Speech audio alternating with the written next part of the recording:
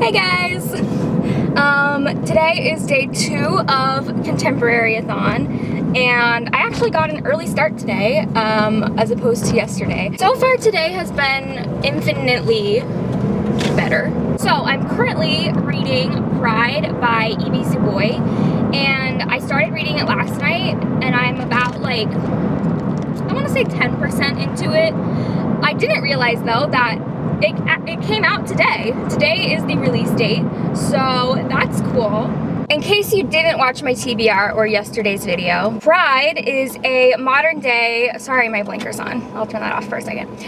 Pride is a modern day retelling of Pride and Prejudice with 2 black main characters, and it's really good so far. I'm totally getting all the Pride and Prejudice feels, and I have high hopes. Okay, so I just saw that the audiobook for Pride was added onto Scribd, but unfortunately Scribd has been super annoying lately, and my account is like locked, or I don't know, none of the books are available for me until the 29th, which is super annoying. So I think what I'm gonna do is I'm gonna use my free trial code to make a second account and get the free trial and listen to Pride, and then I'll just cancel that account because I really want to listen to the audiobook. There's like some other stuff I need to do today, and I don't really have a lot of time to just sit down and like read. So I think I'm gonna do that. Is that illegal? I don't know. Scribd is really frustrating me, and I do want to talk about it for a second because I have promoted their service on my channel a lot. I mean, I've been using them for 4 years, and I loved their service. I've been sponsored by them. I've had a free trial code in my description for like 3 years. I've just been like recommending this service for a really long time, and the past couple months, I don't know if they got really popular lately and they couldn't keep up with it or what, but the past couple months it's been absolute garbage. Basically they say it's unlimited, but after you listen to like 2 audiobooks, everything else in the library becomes unavailable until your next renewal date. So basically you can only listen to 2 books. I've emailed them like a million times trying to get answers, like definitive answers of what the rules are, and they're just so vague and wishy-washy, and they're like, oh, it's the algorithm, and there's all these factors that play into it. Like, that just really annoys me.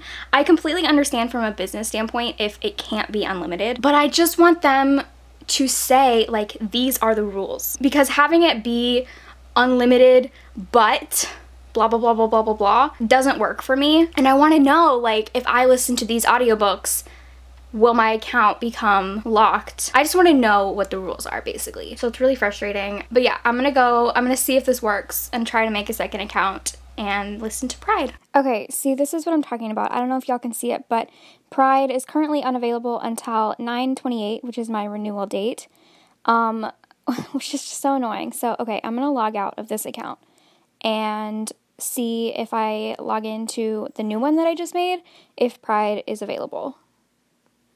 And look at that, shocker, it's available. Okay, cool, I'm glad that worked, but I'm also still really annoyed with Scribd. So I'm gonna go listen to Pride now, I guess. I also just want to make it clear that whenever I'm sponsored by something, it is because I genuinely like it or believe in it.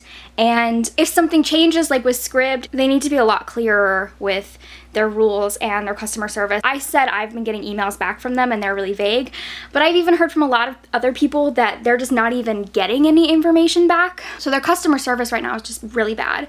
And just because I was sponsored in the past and I've loved this company in the past doesn't mean I'm gonna let this go unnoticed and that I'm just gonna not talk about it. I know a lot of people have signed up for Scribd through my free trial. I can see how many people, and it's a lot of people. If you're considering getting Scribd right now, I would maybe hold off until you hear that they've fixed things, because right now it's just a mess. So it's been a couple hours since I last checked in. It's now, I don't know if you can see that, it's 4:30, and I'm about a little over 50% into Pride, and I'm still really liking it, but it's putting me in such a big mood to watch the Lizzie Bennet Diaries. I love that web series so much. For those of you unfamiliar with the Lizzie Bennet Diaries, it's basically a web series on YouTube where Elizabeth Bennet has a video diary vlog channel basically, and it's so good. And I haven't watched it in a couple years.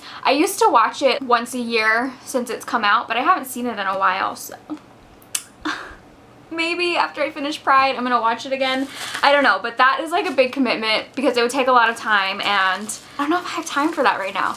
But I did get a package in the mail because would this be a vlog without a random unboxing? And this is from Scholastic. I don't know what it is because I got a package from Scholastic a couple weeks ago and it had City of Ghosts in it, which is a book that I requested from them. But I have no idea. Okay. Oh, I just recently saw this book. So it is Imposters by Scott Westerfeld. I have absolutely no idea what this is about. I've never read anything by Scott Westerfeld, by the way. I know he has that really popular series called Uglies. I always wanted to read that book when I was in like elementary school, but it was always, the whole series was always checked out from my school library, so I never got to read it, and then I kind of lost interest in it, I guess. Okay, let's see, what is this about? Oh, it's a spin-off to Uglies. Okay. Oh, this sounds cool. It's about these twin sisters, but they're not actually twins. One of them is a body double, and so the body double was basically raised for the purpose of protecting her sister. That sounds good. Okay, I need to look into this to find out if I need to read the Ugly series before this, because this actually sounds really good. I don't even really know what the Ugly series is about. Is it something that I should be interested in? I don't know. You guys let me know if you've read the Ugly series, if it's something I should read, because I have no idea. He has his tour on the back, and I just saw he's going to be at the Texas Teen Book Festival, which I will be attending. So I definitely think I can finish Pride tonight. Like I said, it's only around 4:30, and I am about halfway through, and the audiobook isn't long. It's like, it's 6 hours and 8 minutes. So I have about, math. Let's see. I have about 3 hours left, but I'm listening to it on 2-speed. So, 1 hour and 30 minutes. Oh, also, I remember something I wanted to talk about. Last night, I watched the second episode of You, which is the show on Lifetime that was adapted from, I have it right here, You by Caroline Kepnes, which is one of my all-time favorite books. And definitely my favorite thriller, and I watched the second episode last night, and this show is just so good. It's a really great adaptation. Like, it's exactly how I pictured the book, and they were able to capture the main character's voice really well. Let me know in the comments if you guys are watching that show and what you think of it, because I'm really loving it.